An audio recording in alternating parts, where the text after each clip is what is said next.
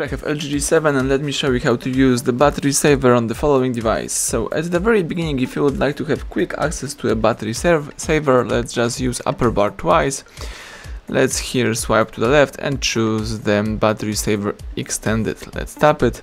That's it. Your battery saver is on. Now you can use it.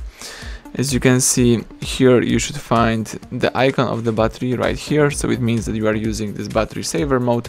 If you would like to quit it and disable it, let's use the same icon right here. Alright, you can also find the battery saver in settings, so let's choose the settings icon, choose general. Here you need to choose the battery.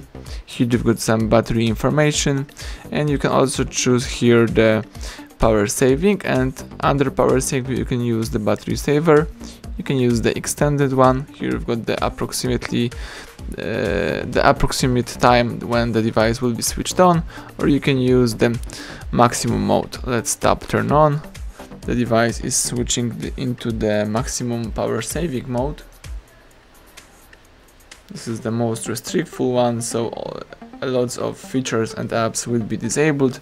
As you can see, this is this mode right here. You can use it, everything is dark. If you would like to go back, let's use the off right here. The device is turning off the maximum power saving mode, and you can also go back, and here for example you can use some power saving exclusions if you would like to make some exceptions.